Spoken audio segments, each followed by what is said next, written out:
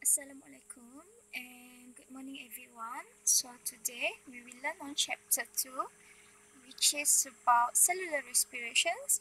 So based on our lesson plan, today we will learn about the structure and the significance of ATP, and also we're going to look at the cellular respiration as an oxidation and also reduction process.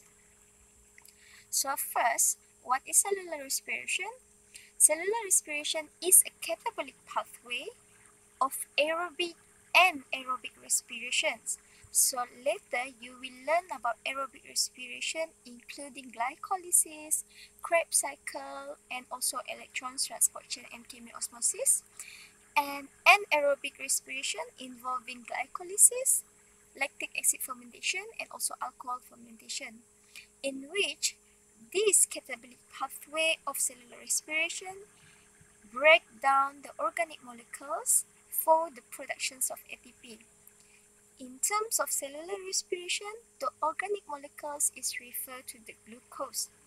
So what is ATP? ATP is used by the cell of the living organism to perform all energy consuming activities.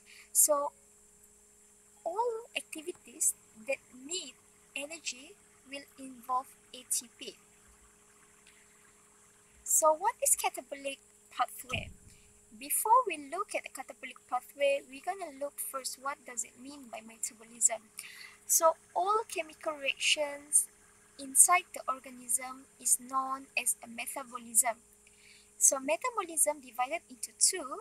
We have anabolism, or known as anabolic pathway, and the second one is catabolism, also known as catabolic pathway. So anabolic pathway or anabolism is a metabolic pathway or metabolism that consume energy to synthesize or to build a complex molecule from simple compound. Meanwhile, for catabolic pathway is the metabolism that release energy by breaking down a complex molecules to simpler compounds.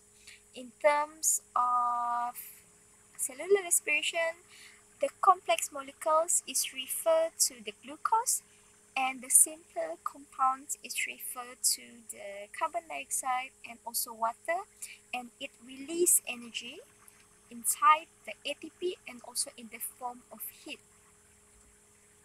So what is ATP or adenosine triphosphate? ATP is a high energy molecules that store and transport energy, meaning to say ATP is not energy, but ATP contain energy. So ATP is the cell energy shuttles. It is a nucleotide. Why it is known as nucleotide? Because it consists of sugar, phosphate, and also nitrogenous base with unstable phosphate bond that the cell hydrolyzes for energy. I will explain about this one later. And ATP also known as energy carrier or universal energy carrier. So ATP powers the cellular work by coupling exergonic reactions to endergonic reaction. And when the ATP is hydrolyzed, we will release the energy of the ATP. So here is the inside structure or the chemical structure of ATP. First, it contains nitrogenous base. Nitrogenous base here is only adenine. Remember, only adenine. It does not involve cytosine. It does not involve guanine, and also what is another one? Thymine. Okay. And the carbon sugar here is referred to the ribose, not the deoxyribose. Why this is known as a ribose sugar? Because it has oxygen here in carbon number 2, carbon number 1, carbon number 2, carbon number 3, 4, and 5. And then it also contains 3 phosphate group here, 1, 2, 3, that attach to the carbon number 5 of the carbon sugar or of the ribose sugar. So here is the simple structures of the ATP. You have adenine base, the ribose sugar, and also 3-phosphate group. So, how do we get energy from ATP? We will get the energy from ATP by breaking the high energy bond between the last two phosphates. How we break the bonds? Through hydrolysis process or additions of what? Additions of water. So how does it work? The bond between the phosphate group of ATP can be broken by hydrolysis, forming ADP and also phosphate, or known as adenosine diphosphate. So here, look at here, we have 3-phosphate group, and when you add water, the water will cause the breakdown of the bond between phosphate group number 2 and also phosphate group number 3. Thus, these breakdowns of the bond will release energy, as you can see here. And the release of energy is known as the exergonic reactions, in which it will produce 7.6 kilocalorie of energy per mole of ATP hydrolyzed. So you can see here more clear. ATP, you add water, it will break the bond between the last two phosphate and it release energy 7.6 kilojoule. And then, so this is the ATP cycle. ATP to become adenosine phosphate,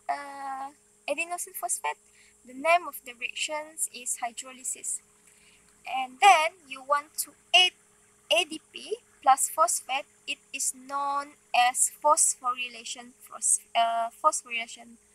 process. So there are 3 types of phosphorylation process or addition of phosphate. First, we have substrate level phosphorylation. Next, we have oxidative phosphorylation. And the third one is photophosphorylation. So what is substrate level phosphorylation? Substrate level phosphorylation is the process in which we transfer the phosphate group from a substrate directly to ADP. Thus, the enzyme will release 2 products. The first product is the substrate without the phosphate group, and the second product is ATP itself. Next, we can produce the ATP by oxidative phosphorylations. So the food is oxidized and the energy is extracted from the electron. This is the energy that extracted from the electron. And then this energy is then used to make ATP in the process of chemiosmosis. So how does it occur? Once the electron here pass through this pump, it will cause the release of the hydrogen ion at the outside. And then the high concentration of hydrogen ion will go back to the parts with low concentration of hydrogen ion, and it will activate this enzyme. So once this enzyme become activated, it will transfer the energy inside the ion to ADP and phosphate, meaning to say ADP consume energy and cause the addition of the phosphate to the ADP. Thus, it will produce adenosine triphosphate. Next is photophosphorylation, in which the addition of phosphate group to ADP with the help of energy from the sunlight, or known as a photon. So light energy used to generate electron, and then the energy is extracted from the electron by an electron transport change. This is known as the chemiosmosis. This one quite similar with oxidative phosphorylation, which is it involving electron transport change over here as you can see. However, they use energy from sunlight to excite the electron, and this process later you will learn on chapter 3, which is on the topic of photosynthesis. Therefore, 3 ways to produce ATP: first, substrate level phosphorylation; second, oxidative phosphorylation; and the third one is photophosphorylation. Okay, so what is the functions of ATP, or the significance of ATP, or the importance of ATP? First is for movement, and then it also important for anabolic process, and then for secretions and also active transport. So energy for movement, energy is required for the movement of cilia and also flagella, our muscle contraction, for you to move, for you to run, for you to eat or drink, and then the movement of chromosome during cell division. Next, the ATP also is important for anabolic process. Remember, anabolic process or anabolic pathway is a metabolism that consume energy, meaning to say they need ATP to synthesize complex molecule from simple molecule. Okay. Another functions of ATP is for secretion, in which inside the cell, the packing and the transport of secretory product require energy. And then next, as you know, it also important for active transport, in which energy is required to move substance such as iron, because the iron cannot cross directly through the plasma membrane, right? So they must cross the plasma membrane using the transport protein over here.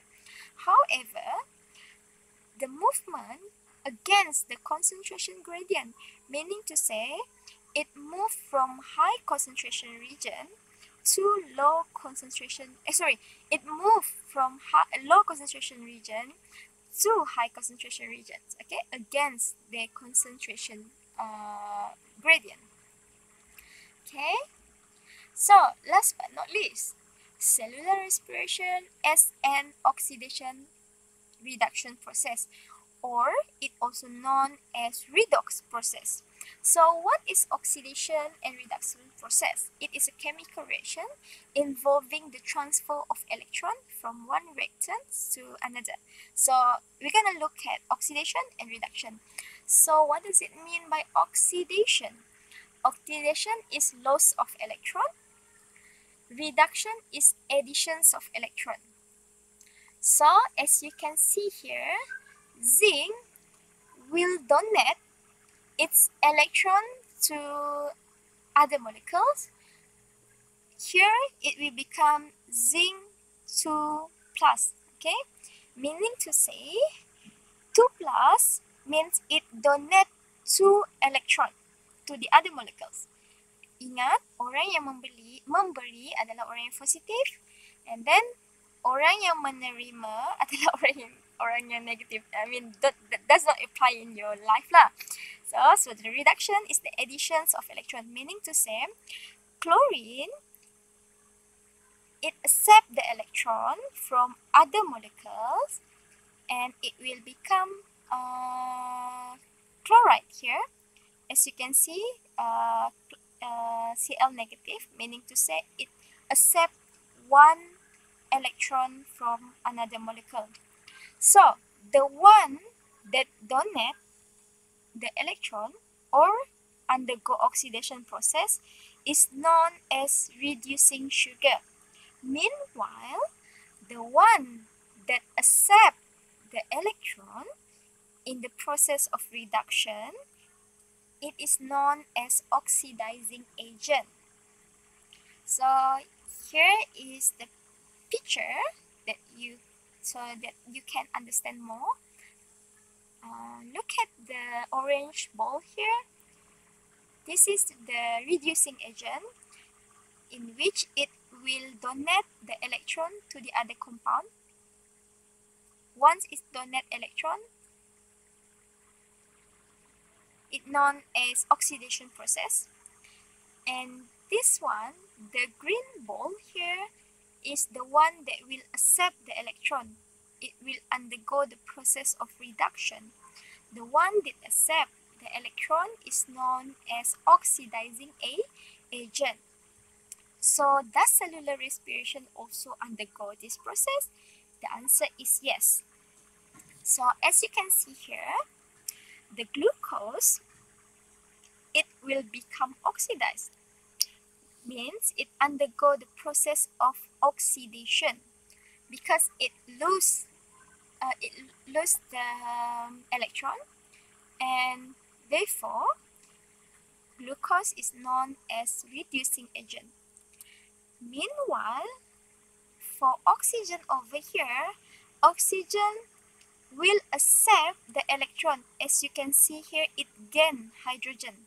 Okay, it gain hydrogen, so meaning to say it undergo the process of reduction. Therefore, oxygen is known as oxidizing agent. Okay, so remember, it involves the transfer of hydrogen atom where electron will be moved with proton hydrogen ion. So to be easy, if you see the structure over here lost the electron, if the structure here lost hydrogen, means to say they also lost the electron. If the structure or the molecule have the additions of hydrogen, meaning to say they accept the electron from other molecules. So I think that's all for today. Thank you, class.